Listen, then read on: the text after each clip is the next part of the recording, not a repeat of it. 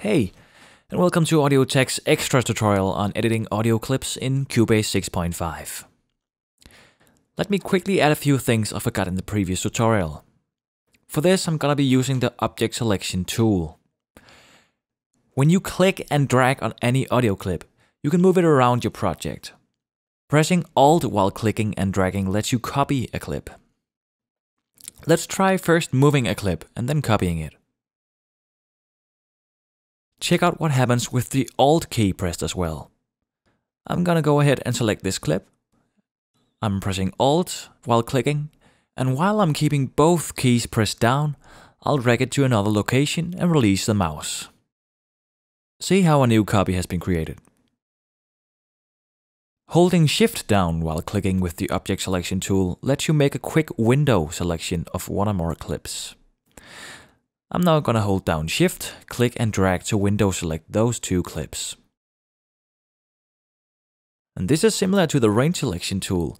However, this one will snap to full audio clips and not only what's inside the selection. Here's a very important one. If you hold down Control while clicking on the clip, you can now drag the clip to another track while still keeping the position intact. Without this one, you'd need to zoom in a lot to ensure that the clip would keep the same location.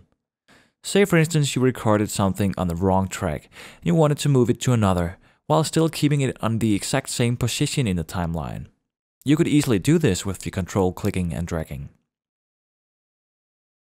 And the Alt-click shortcut for creating copies I just showed you can also be used in conjunction with the Control-click shortcut for moving clips to another track, for creating a copy on the exact same position. To do this, press Ctrl, Shift plus Alt and click and drag. Let me show you. You wouldn't believe how many times I would love to have known about those shortcuts. So write them down and hang them on your wall. Now let me sum this up. Here are some very important shortcuts with the Object Selection tool selected. Control and click and drag when you want to move a clip to another track in the exact same timeline position. Alt, click and drag when you want to create a copy of an audio clip.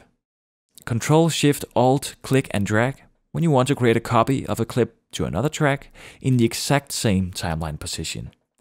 And then finally, Shift, click and drag to make a window selection of audio clips. And then on to another thing I didn't mention in the previous tutorial. I told you about the zoom tool in the top bar. But honestly, you'll never really be using it if you know those two better ways of zooming.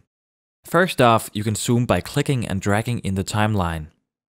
Let me show you. I'm now gonna click above the place I want to zoom in on. I'm now gonna either drag down to zoom in or drag up to zoom out. And while holding my mouse down, I can still drag either left or right to change my position. So let's try one more time with the timeline zoom. I'll click. And then I'm gonna drag my cursor to the right, and then I'm gonna drag it down to zoom in. And this might be the way you will be zooming most often. I've gotten used to just use some quick and easy zoom in or out shortcuts, and I'm using them all the time. For each time you press your shortcut for zooming in, it will zoom in just a bit. And think about it, we actually use zooming in and out all the time. So here's how you can change it. Open the File menu and then select Key Commands. It's in the bottom. Now, click in the search field and type Zoom In. When it shows up, simply type in your preferred key for zooming in and click Assign. Mine is set to T. Now, click in the search field again and type Zoom Out.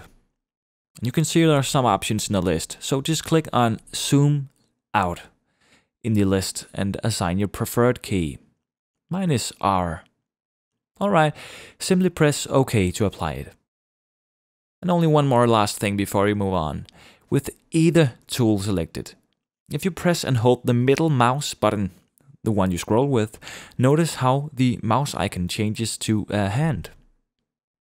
And if you move around with this selected, this will pan around your project. So it might be the best and easiest way to go. Navigate your view in the project. Okay, now I can move on with a safe feeling that you'll be ready to rock with basic navigation and basic audio clip editing in Cubase. So thanks for listening, and I'll see you in the next one.